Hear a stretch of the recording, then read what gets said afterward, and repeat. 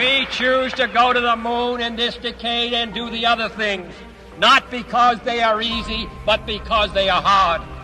Because that goal will serve to organize and measure the best of our energies and skills.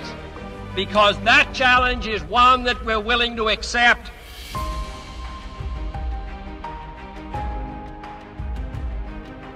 It's one small step for man, one giant leap for mankind.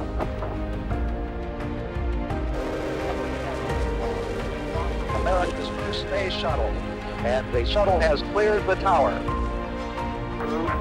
1, down.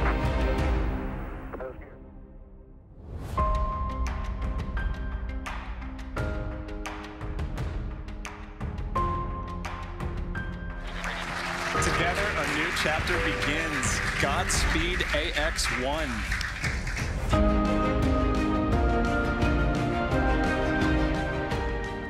Today, we are in the process of building our first 2 elements. We have subsystems in development. We have a full lab of life support hardware that we're putting through its paces. We are building a propulsion system. It's a lot of those details in developing a space station. You know, the first 2 modules are being built by our partner, Thales Alenia, and we're heading to what is called CDR, which is a critical design review. That really means that 90% of the design is done, and then you're ready to go to manufacture.